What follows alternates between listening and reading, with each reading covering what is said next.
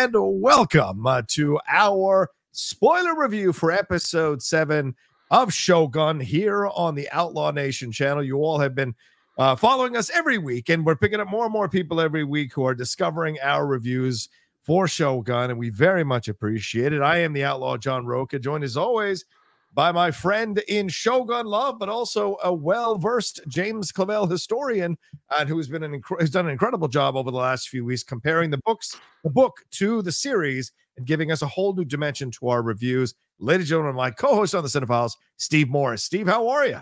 I'm doing very well. I'm back up in the Bay Area again in beautiful Tiburon, California, looking at my mom's computer rather than mine, and I am doing really well. How are you? I'm good. I'm excited to jump into this chapter 7, episode 7 here, Stick of Time, directed by Takeshi Fukunaga, written by Matt Lambert. And this one, Steve, is very much focused on Toranaga's half-brother here, Saeki, and all that he brings to this camp here right after the earthquake has happened. Toranaga has been decimated. He reaches out to his half-brother, his younger half-brother, who initially seems like he's going to be on Toranaga's side, and then pulls the old switcheroo here. And by the end, he's the one that is working with Ishido. He's taken the recently vacated regent's job there on the council, and in essence is going to betray Toranaga here. And by the end, he is the one that says verbally that he's going to lead Toranaga back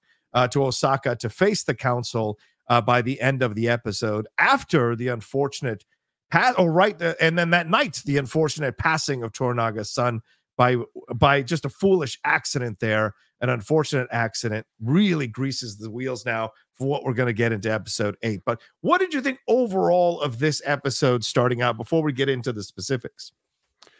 Honestly, this for me was the weakest episode we've had so far. Oh, interesting. Okay. Yeah.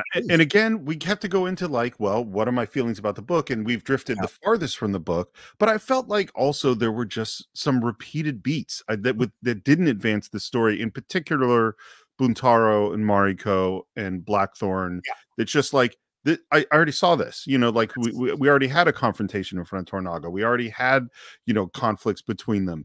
Like, and again, this is what was for me, and it's not negative. This is not me. I don't want this to sound like me saying I thought this was a bad episode or boring or didn't make sense. It's not that. It's that the great momentum that I just felt was chugging along for episodes, the first 4 or 5 episodes. Yeah.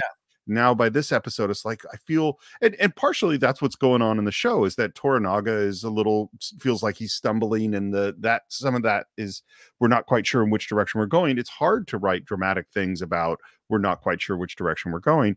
But this is also where I think the 1982 miniseries that focused so much on Blackthorne and on the white guy, and we didn't even have subtitles for what was going on with the Japanese people, that they went in the other direction. It was so great for the first 4 episodes. All the intrigue and all the stuff was going on.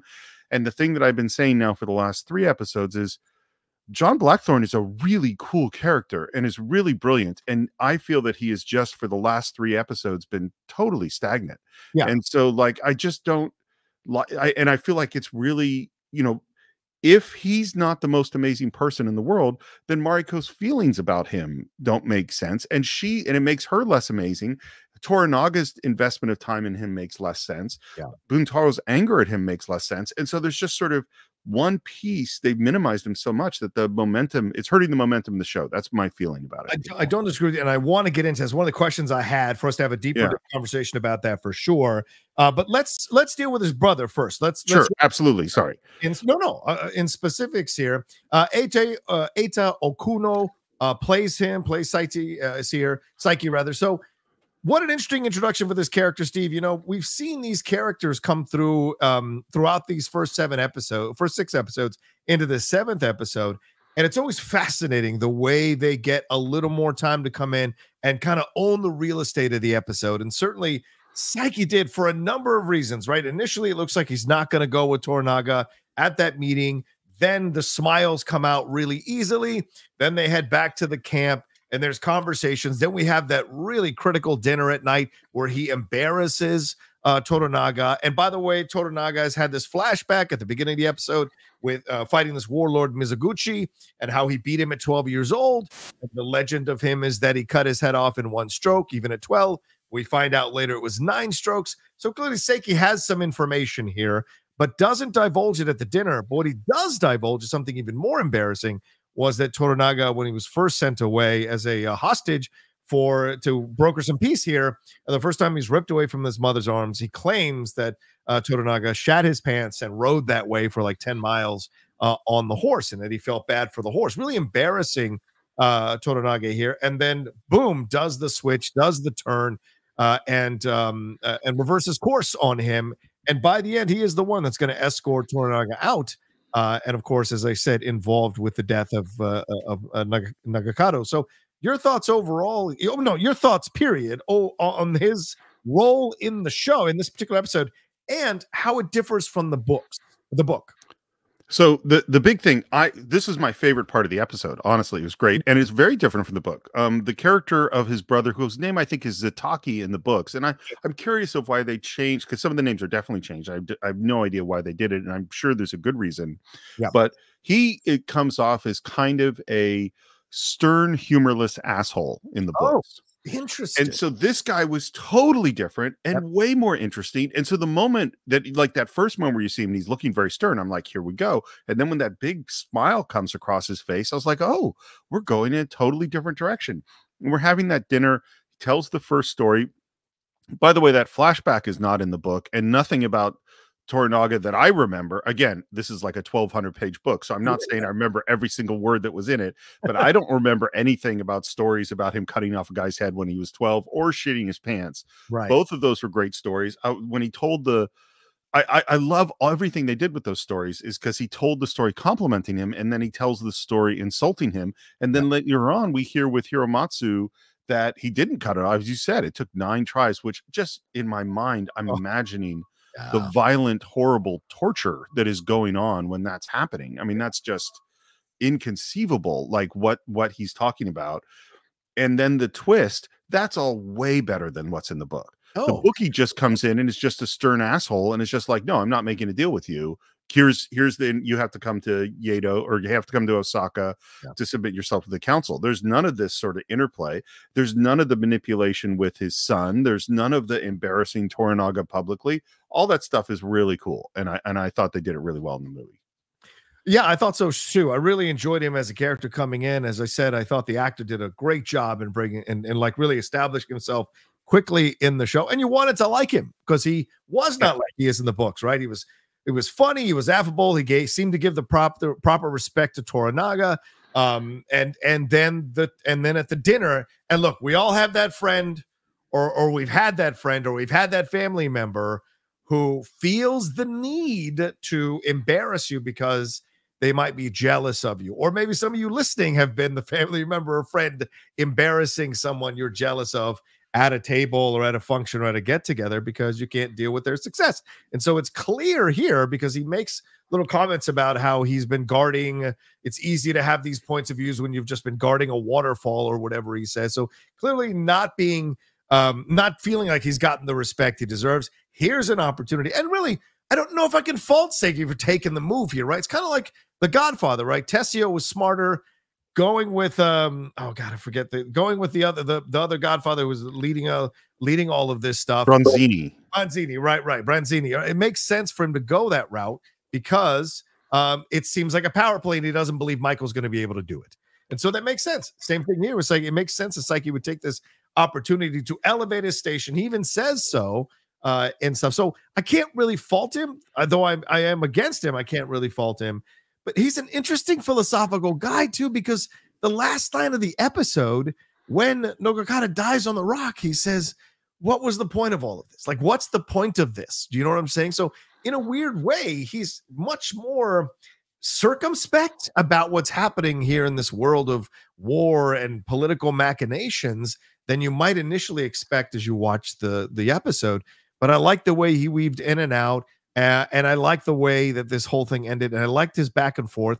And even his conversations with Nakanonomi when they're in the springs, he's not coming after them and killing them. He's trying to woo them to his side. So it was a fascinating and interesting character that I thought was a nice foil throughout this particular episode for Toranaga.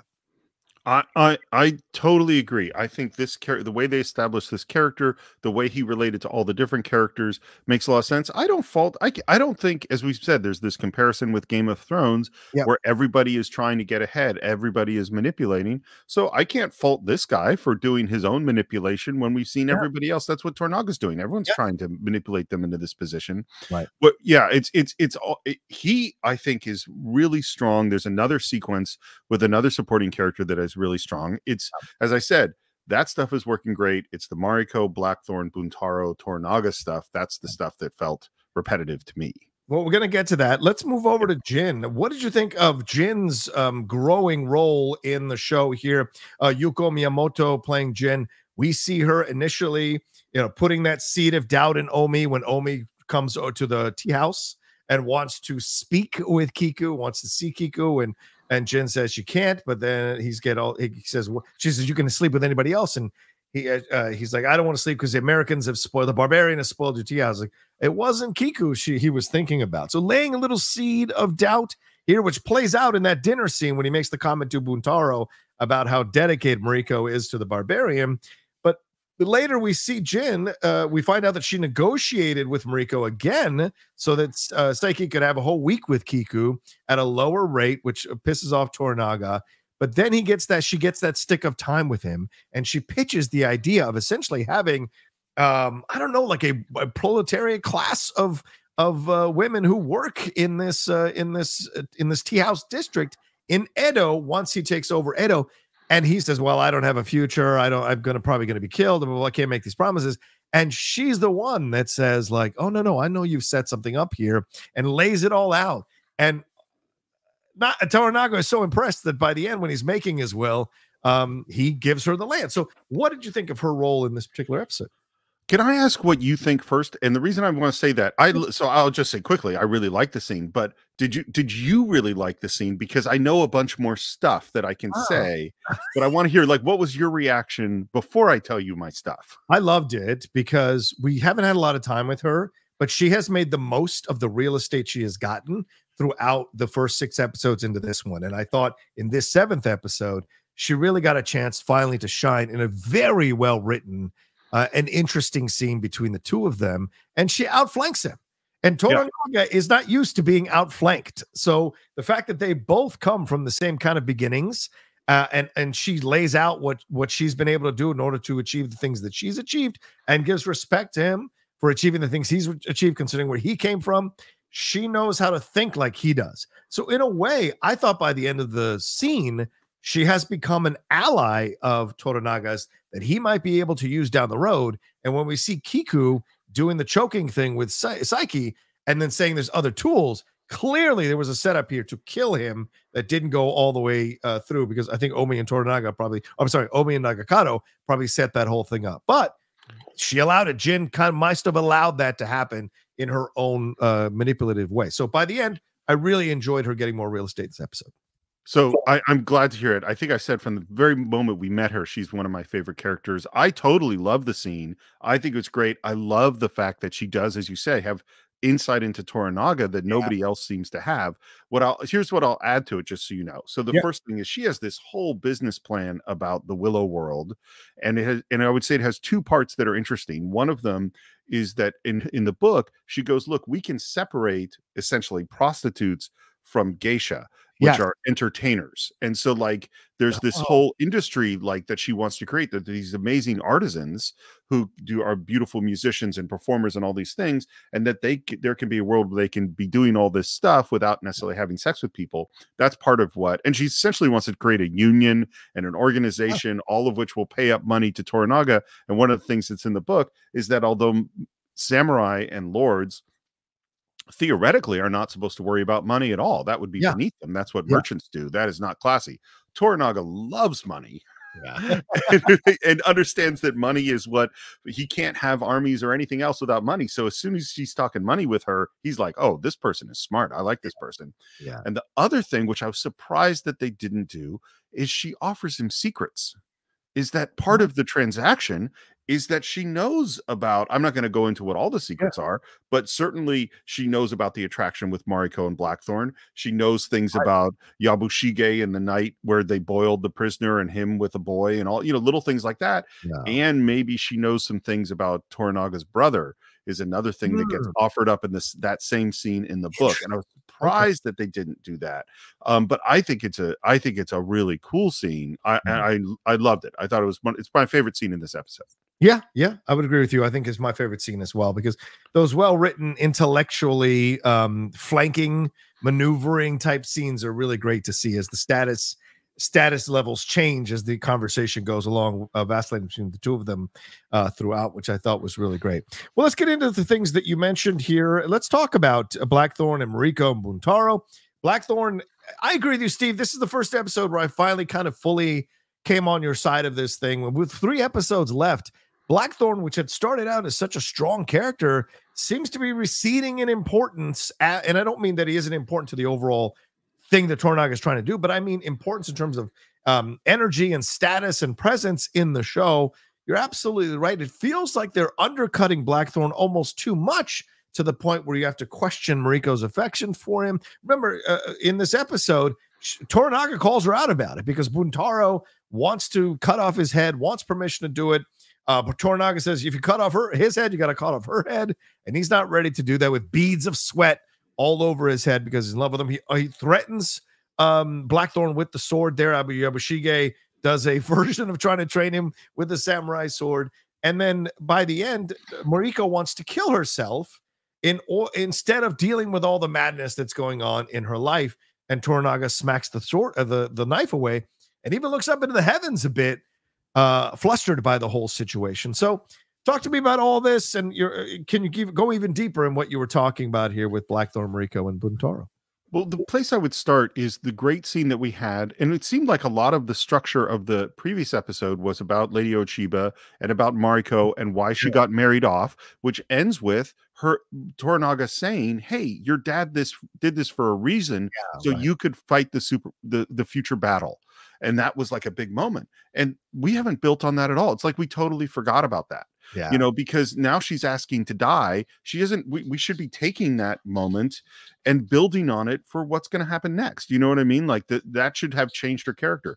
Buntaro already came to Toranaga and said, I don't trust Blackthorne. And Toranaga said, shut the hell up. Now he's coming to him again, like these are just things. And the thing with first of all, again, I'll have to say, part of it is that at this point in this book, Blackthorne speaks much better Japanese, has a much better understanding of Japanese culture. That is all he's been doing, is trying to understand this world, trying to understand the language, trying to understand the culture so that he can be a good Hatamoto. And we haven't seen that.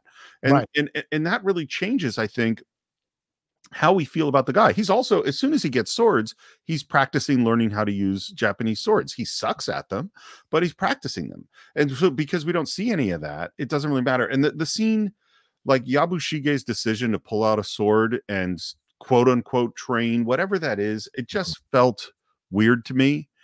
And I'm not like, there are certain things that are said about, that you don't draw a Japanese sword, a katana, unless you're going to, this is a serious weapon. And I'm not saying those are all as rigidly true as we might be led to believe, but this just seemed weird and sloppy. And Buntaro going like, is Buntar going to kill him or not kill him? It all just didn't ring correct for me. And then Mariko, after the previous episode, asking to die when she hasn't done that, like what has brought her to this place at this moment when she wasn't in the place the last episode? And then she finds out about her father and all that stuff.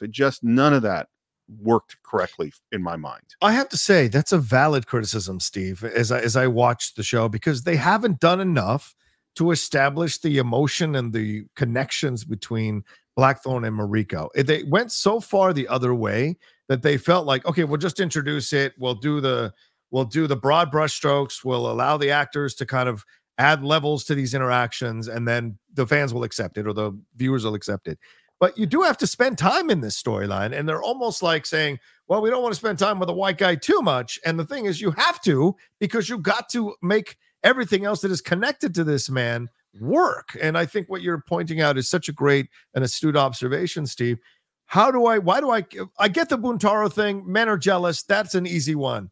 But Mariko wanting to take her own life because she cannot choose between her dedication and loyalty to Toranaga and her feelings for Blackthorne. We've got to see these things develop, especially when she said, like an episode and a half ago, we can't talk anymore. We're only going to talk through other people's words. We can't have these connections. And of course, things change. The earthquake changes. Things change. So let's see that. Let's see their interactions. Even that moment Blackthorne is talking to Lady Fuji and to Mariko there, he is pacing back and forth and talking about what he wants to do. And he wants to get into his ship and he wants to, and says, Mariko, we can do this. And Fuji said, what are we going to do? And then she just walks off. So there's not this thing of like, I want to defend you. I love you. I want to protect you. There are moments here that I think that they're fumbling, that need to be established much more firmly in the relationship between Mariko and Blackthorne so that we can believe the actions they're going to take in the next 3 episodes, which I don't know about, by the way, because I haven't read the book and what have you. So I'm really curious, and I don't remember the series now all these years later. So I'm really curious to see what is going to happen with them. And the Buntaro thing, I think you're right, Steve. We've hit the beats already. It's becoming repetitive and borderline boring, to be honest, because it's a little like shit or get off the pot. Like there's it's becoming frustrating to monitor this for sure. Well, and nothing's really developed with Mariko and Blackthorne. Like if something new developed with Mariko and Blackthorne, that would lead Buntaro, if he observes something, to go somewhere new. But they've been in sort of stasis.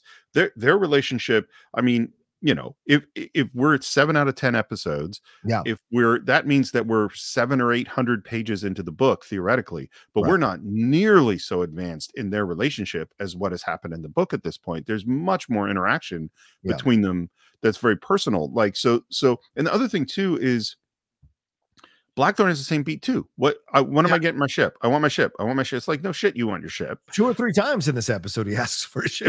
Yeah. It's like, we get it. But let me ask you about a couple other moments here that happened. What do you think about the way they handle? And I don't know if it's in the book in the same way, but Yabushige, essentially, Saeki brings him Yabushige's general who went to plead with Ishido to say, I'm still on your side. Like, I'm doing my thing here. I'm with you. And he sends back the severed head of his general. So Yabushige now very clearly having to go with Toranaga at this point. It seems like, was that the way it is in the book? And what do you think about him coming up into the springs and having the back and forth with the guys there in the springs? And of course, you already pointed out the Blackthorne stuff, so you have to speak about that. But the other actions from Yabushige here and getting that head, is it the same as the book? What does it mean? What does it indicate? Can't remember if it's the same as in the book. It might be. I feel like that general dies. I don't know that Toranaga's brother brings him the head. I don't, but I feel like something like that happens.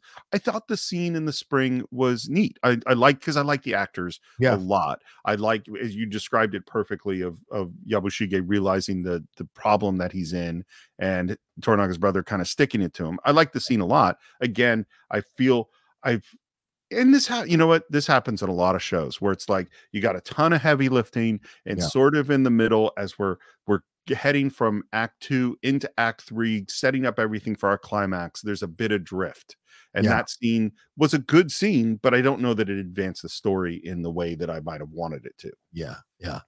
All right, and then let's talk about this final scene here with Saeki and what goes on in the tea house and the tricks that I imagine. I think this is Omi and Nagakado planning this without Toranaga's permission, maybe with Jin's permission, since it's at her place, or just at least Kiku's permission, if nothing else. And they attack Saeki's men there, and Nagakado essentially forces Saeki out into the water and is ready to land the killing blow, slips on the rock, hits his head, bleeds out into the water. Saeki doesn't take revenge, doesn't pick up the sword and cut his head or kill him, just lets him bleed out, and then says this line here at the end, where is the beauty in this? So talk to me about this as a philosophical comment from Saeki in this moment. And is the death of Nagakado in the book the same manner in which he dies here in the show? None of this is in the book as far as I remember. Whoa! None of it. And I just didn't, none of this made sense to me. It really didn't. So first of all, like just at the end, that last moment, well, we had Nagakado talking about that moment where he says, I hear that your first kill can be like better than your first woman. Right. And so I think, you know, it's like the progression from Toranaga at 12 years old cut this guy's head off with one stroke to he shit his pants on the way to his first battle, right, to this discussion of, you know, this is like your first woman or better than your first woman, to where's the beauty in this. I think philosophically that's a really clear, like an interesting thread. Oh, we're exploring what, you know, the difference between the romantic version of war and violence and the reality of sometimes you just slip and fall and you die because it's stupid. Yeah.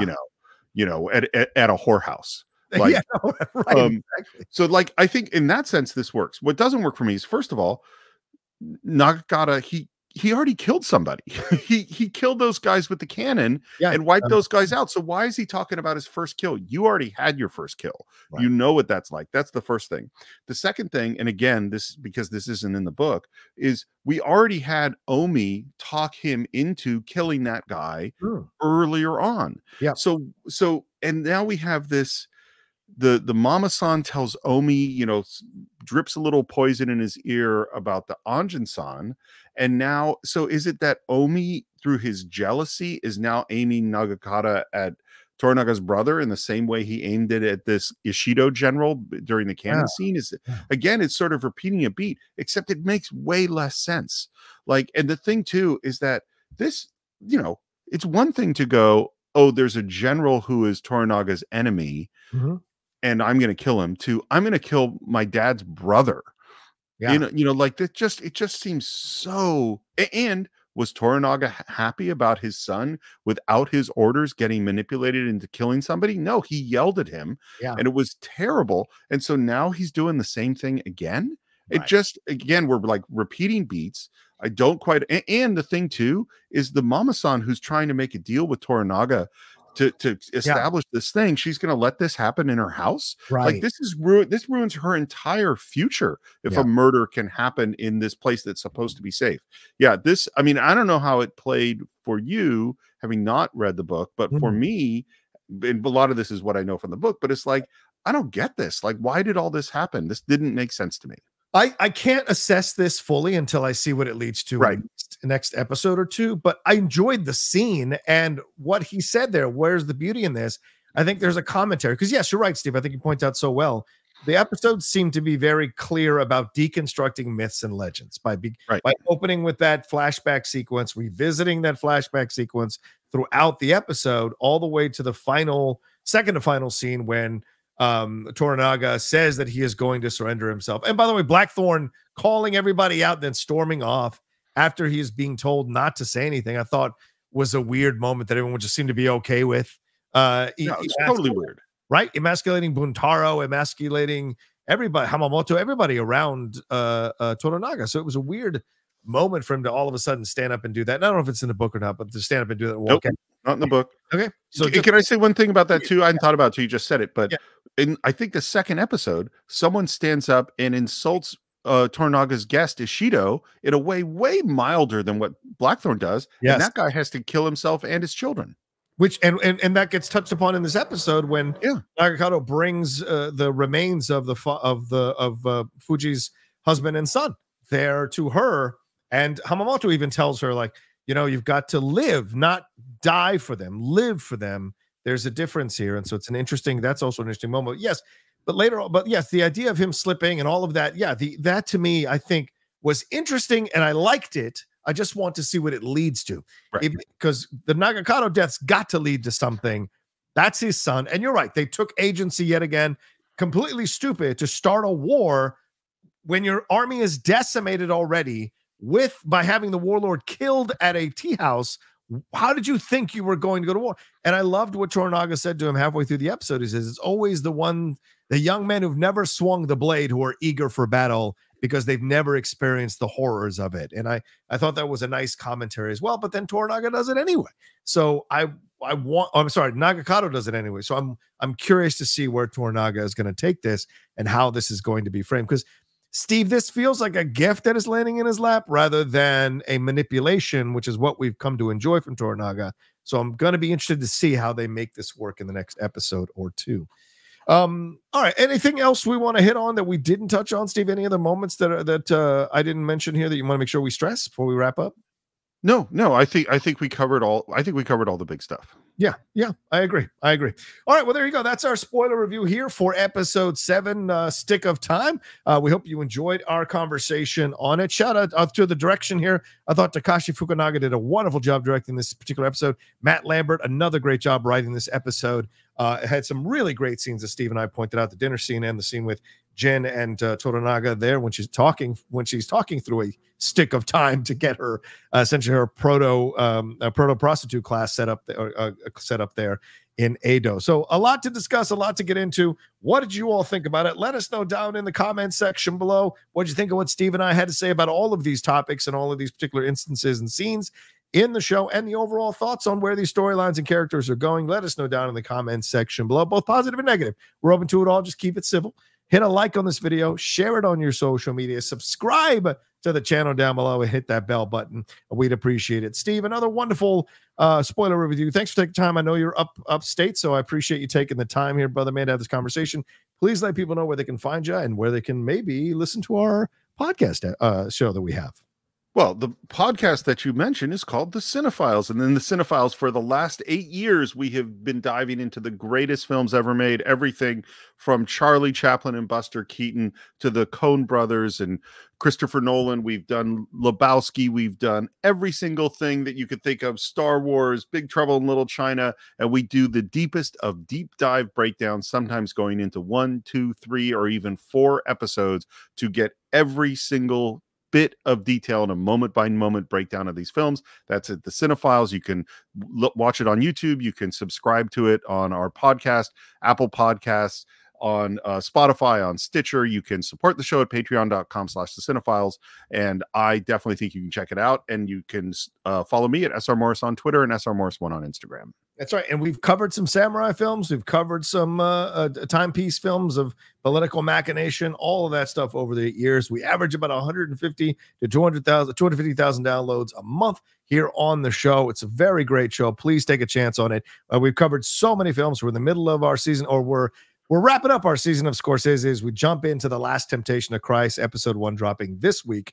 We'll probably go 3 episodes on that one. So come and take a chance on the show and enjoy that as well if you enjoy our analysis here on these Shogun episodes. As for me, you can follow me at The Rocha Says on Twitter, Instagram, and TikTok, The Outlaw Nation on Twitch, and my other podcasts that I do out there, the Geek Buddies and the Hot Mic, for you all to enjoy. All right, thanks so much for joining us. Come back and join us next week for episode 8 of Shogun as we do a spoiler review here on the Outlaw Nation. Peace until then.